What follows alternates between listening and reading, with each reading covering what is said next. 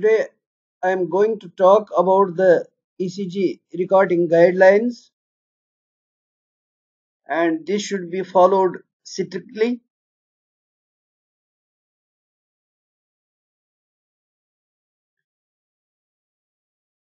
The operator who is taking the ECG should be qualified, should be trained on the specific ECG equipment, should display his certificate and qualification, introduce himself to the patient, and take the verbal or written consent of the patient. You should also note down the name, address, and date of birth of patient. Should check his passport or identity card. And if patient is unconscious, then should look for any wristbands, which usually is in hospitalized patients, or should look for any identity card in his pocket. You should also note down the time and date of ECG recording and should explain the procedure to the patient.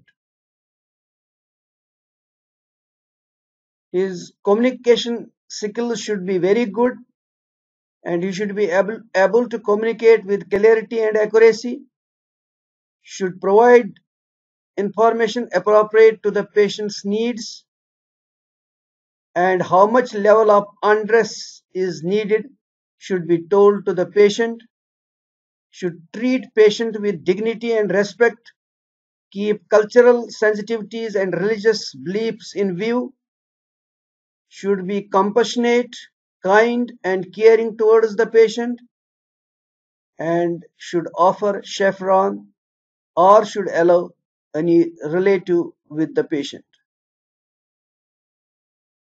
Then how should be the environment where ECG is taken? The room should have privacy. It should be curtained, walled, or screened.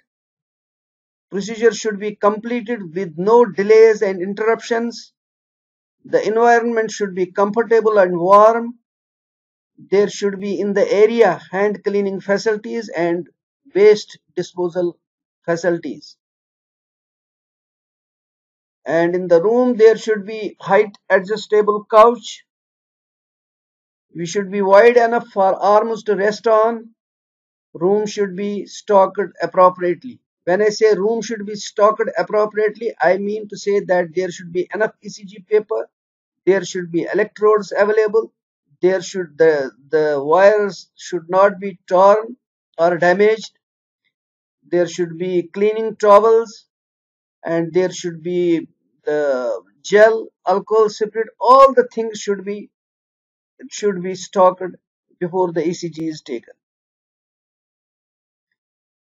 And while you are taking ECG of the patients, the ornaments, watches, rings better to be removed. Patient should calm down and no movement should be done while taking ECG. The operator should wash or use alcohol gel to clean the hands. Patient should be placed in semi-recumbent position or should lie flat. If he is able to lie flat, it is okay. If not, then put him in semi-recumbent position. If he is not able to lie in semi-recumbent position, even you can take the ECG in sitting position. And appropriate skin preparation should be performed.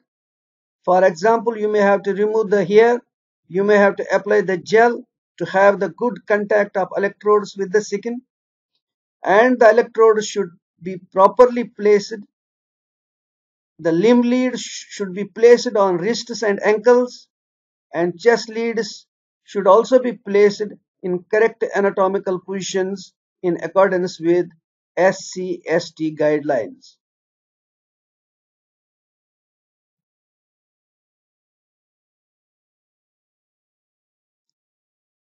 And appropriate technique should be used to locate the correct anatomical positions. The operator has to check for for the angle of Lewis. He has to check for the second intercostal space. Then he has to go down third intercostal space and fourth intercostal space. Then he should place right and left electrodes on the sternal border on the right and left side of the chest. The leads that are connected should be correctly connected to the electrocardiograph. The recording quality should be good and artifact-free recording should be obtained. And it should be ensured that the initial recording is at appropriate settings for paper speed, like 25 mm per second, and gain should be 10 mm per millivolt. And where appropriate modifications are to be done, it should be done, because sometimes when you may not get correct ECG recording, there may be some error. Then a second ECG recording should be done, and it should be produced if required, including the changes to the paper speed, gain, rhythm, strip, or you may have to place the electrodes on the right side of the chest in case of dextrocardia. So these modifications should be done, and it should be ensured that ECG recording is forwarded appropriately according to the local policy for medical review, electronic storage, and copy in notes, etc. And the and it should be also ensured that the patient's information has been treated in a confidential and secure way.